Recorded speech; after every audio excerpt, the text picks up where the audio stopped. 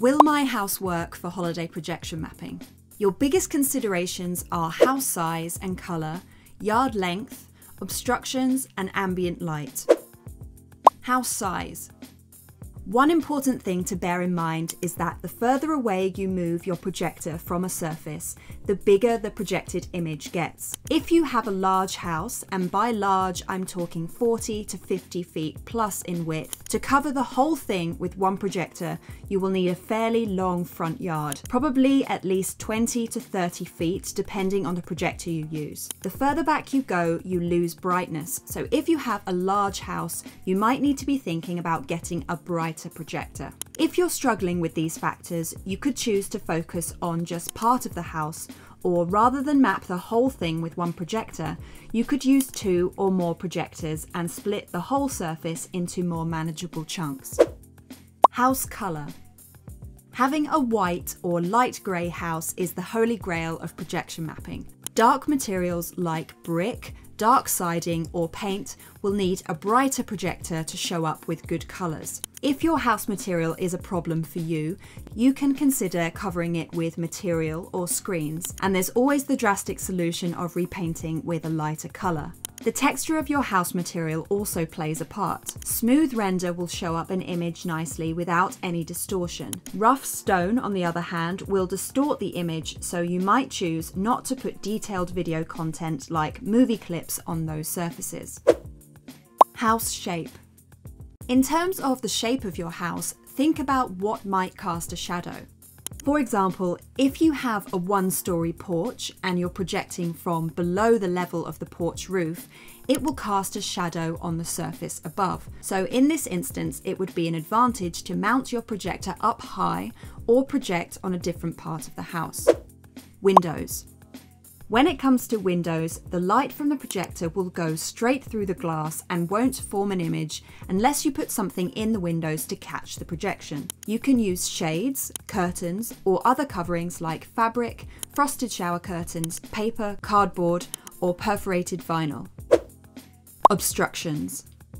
Anything that is between the projector beam and the house will cast a shadow. This can be trees, shrubs, statues, and other structures or landscaping in your yard. What are your options? You should try to choose an initial projector position that avoids as many of these obstructions as possible. You can design your show to avoid these areas where there are shadows cast from unavoidable obstructions. Or the most extreme option is to cut down or remove the obstructions from your yard entirely. Ambient light. How much ambient light do you have around your house? By this I mean how much other light is competing with your projections. Other sources of light and light pollution around your house will make your projections look washed out, duller, and appear less bright. Ambient light pollution can come from many different sources, including street lighting, yard lights, light from the sky, and car headlights from people watching your show. When dealing with street lighting, the best thing is to talk to your city or whoever manages your street lighting and hopefully negotiate something with them. They might be willing to install a shield to block any intrusive light, for example. Or you could also put up some sort of screen in your yard to try to exclude some of the light. Obviously turn off all your own yard lights and politely ask if your neighbours might be willing to do the same during the hours your show is taking place. As for light from the sky, schedule your show to start after the sun has fully gone down. This might be a deal breaker when it comes to shows that take place when the days are long, like in summer in the Northern Hemisphere for 4th of July celebrations, Easter, and so on. Ask audience members viewing the show from their car to turn off their headlights while they are parked. If you can't turn off or screen unwanted sources of ambient lighting, your only other option is to outcompete them with more projector brightness. Location. Is your house in a good location for a projection mapping show? Some questions you might want to ask are, is it convenient and safe for people to visit? If you live on a junction and people are slowing and parking in their cars, that might not be safe. If you live on a busy road, is it safe to encourage pedestrians to cross or be distracted by your show? Finally, ask yourself whether your street or drive has a good flow so that people can get in and out. Neighbours.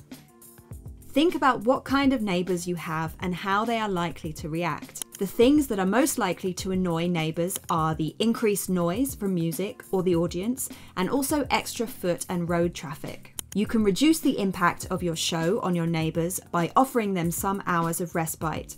For example, don't project every night of the week and create a break between shows so a crowd doesn't build up. Also, keep sound to a reasonable level. Plan your show so that audience members on foot aren't encouraged to wander onto your neighbour's land or trample their planting, and audience members in cars don't block your neighbour's driveway.